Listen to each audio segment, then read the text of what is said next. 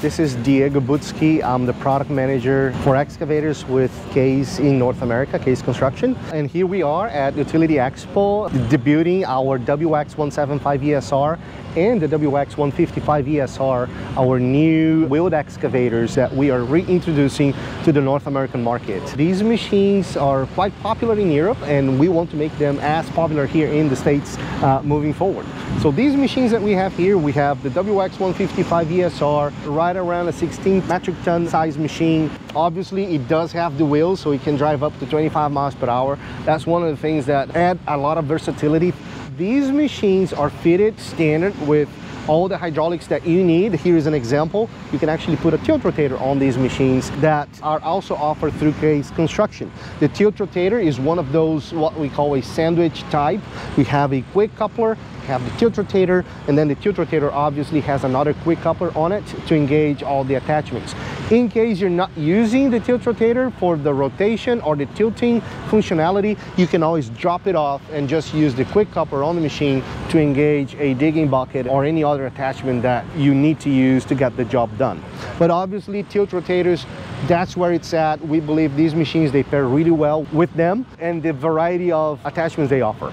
This machine runs on a Cummins 4.5 liter engine. Great powertrain as far as power and torque to provide everything it needs for the hydraulics. The lower frame has ZF components as far as transmission and axle, so it is a great unit top to bottom. Inside the cab, lots of comfort, a lot of space for the operator. All the switches are nice and easy to touch, and everything provides a really good feel. We have swift controls in there that you can utilize to get the job done really fast. We have air suspension, heated seats. The seat itself has lots of adjustments from lumbar to height to everything.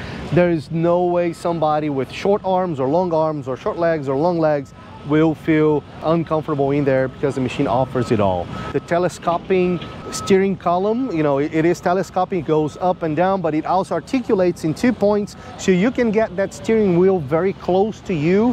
One thing that is inside the cab is a switch called auto brake. That feature provides an incredible confidence to the operators, because they pretty much get the job done, get moving to the next point, and then as they slow down the machine and stop, the machine brakes the wheels so they can get the swing going, the front equipment going, the attachment going, and the machine is parked. And as soon as they hit the gas, it deactivates the brakes and they can get going again. So it adds confidence, adds safety as well, and that's one of the features that I believe is also really great on these machines.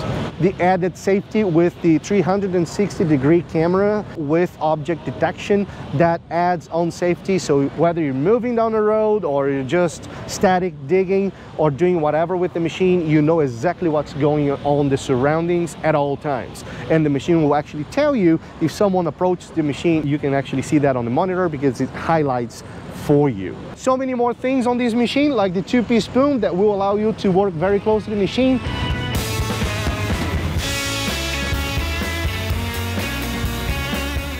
So these machines, you can configure the lower frame the way you want. We provide a blade, a rear blade as a standard with all of them. The rear blade has a tow hitch functionality, so you can tow a trailer. You have your electrical connector and a trailer dump line as well. And in the front, you can go without stabilizers, and especially on smaller machines like the WX140 or the 155 here, you may want to do that because it reduces the work footprint on the machine.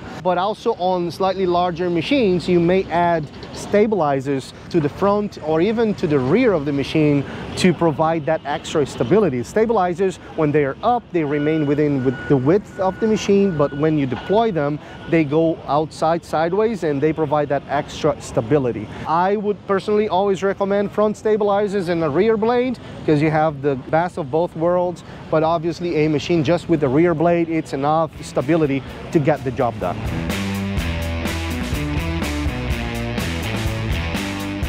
So the 155 will be for those guys that are doing more material handling than anything. If they're doing grading, if they're doing just light digging with trenching and digging with the machine, that's fine. But material handling, that's where it's at. You will see these machines perform really well in fine applications because they're small, they're nimble, they can get in and out anywhere, and they can get the job done with the power and the hydraulics that they have. When you see larger machines, that's where you see more of the rough grading, not so much the fine grading, but the rough grading, or you see more lifting, heavy loads further out from the machine. So those larger machines will go more for those types of applications, whether the smaller ones will remain more with material handling. For the latest in construction equipment, sign up for our daily newsletter. Just click the link below.